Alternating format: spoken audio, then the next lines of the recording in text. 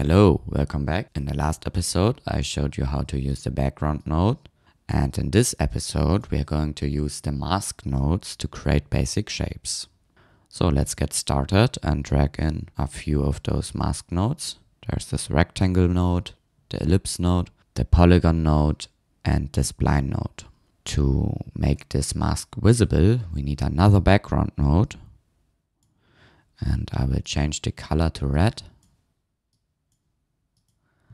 And let's get a merge node and connect the background node to our merge node.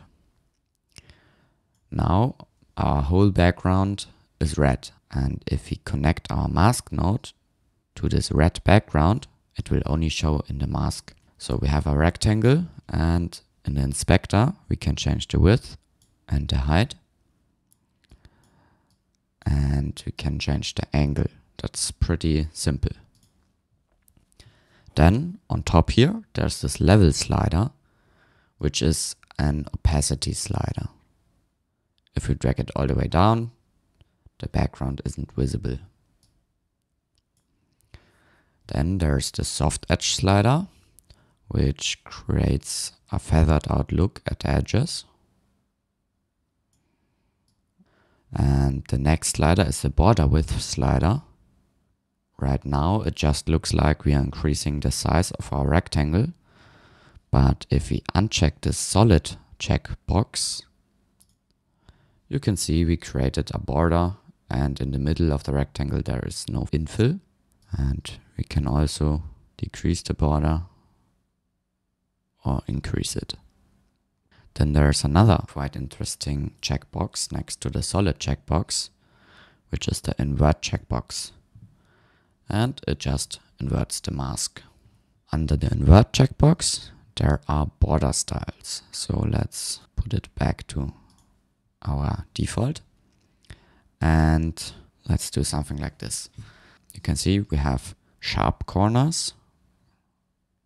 Then we have round corners. And then we have these edges. Let's stay with our sharp corners and make it solid again. Now you have seen these round corners on the border style, but if we move down here, there's this corner radius slider, and this does the same thing. You can just control it more than this button. You can do it just a little bit or all the way. Okay, let's have a look at the ellipse mask. Let's connect it to the background. It's quite similar to our rectangle mask. We have this level slider, we have the soft edge slider, we have a border slider, but we don't have these corner options because it's a circle or an ellipse. And you can change the width and the height.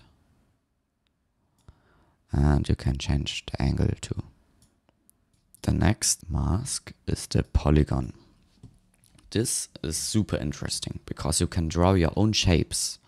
If you have your mouse over the view, you see there's a cross cursor, and if you click, you create a point. And now if you click around in the window, you will create a shape. And right now I only have created sharp edges, but if I want to have a round edge, I will have to click and hold down, and then I can drag this handle to create a rounded shape. Let's do it again.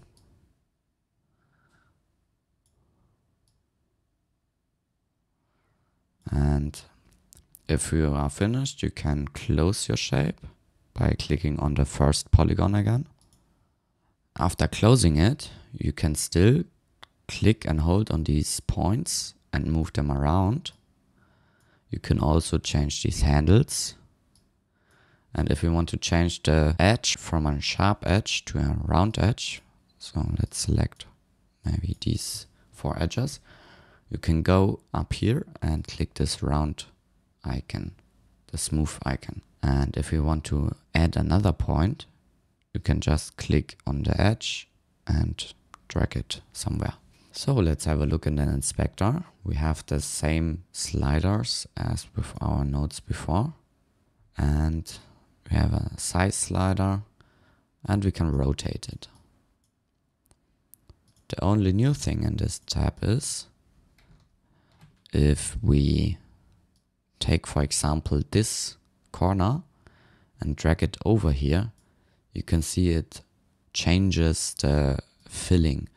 If it overlaps something we already have filled, it removes the filling. And if it overlaps something we don't have already filled, it doesn't overlap something. We can change this behavior. So if we drag this over here and we change the fill method to non-zero winding, it will fill even if it's overlapped. Before I show you a super practical tip, let's have a look at the last mask node, the spline. So connect it up to our background, and the spline is similar to the polygon, but it doesn't need to be closed. So we can just start drawing a shape here, and it's a line, and maybe move this up here.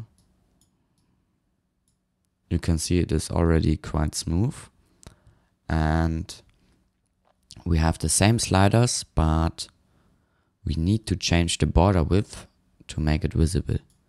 Because if the border width is 0 and we click on the media out, the spline isn't visible. And if we increase the border width, it will be visible. So let's make it quite small. And the other sliders are the same again, but we have two new sliders. So there's this position slider and this length slider. And now I will show you how to animate them, because the position slider is the back end and the length slider is the front end. So let's go to frame 0 and place a keyframe on both values, which are 0. Then let's go to frame 25, increase the length slider, and then maybe to frame 35 and increase the position slider all the way. And if you watch back our animation now, there's this funny line flying through our screen. And these are the mask nodes. And before you click off the video, let me show you something real quick. Let's reconnect our rectangle node to our background node. Now let's get another one of these nodes and hook it up to the rectangle node. And as you can see, these already merged. So now we have the rectangle and the ellipse. And now let's change the height and the angle. And I will increase the border, no, not the border width, but the soft edge. And now I will change something on the rectangle node, because there's now this paint mode. Now it's selected as merge, but we can do something like invert. Now this mode already changed how our entire image looks. And if we add our spline now, we can make it go through our image too.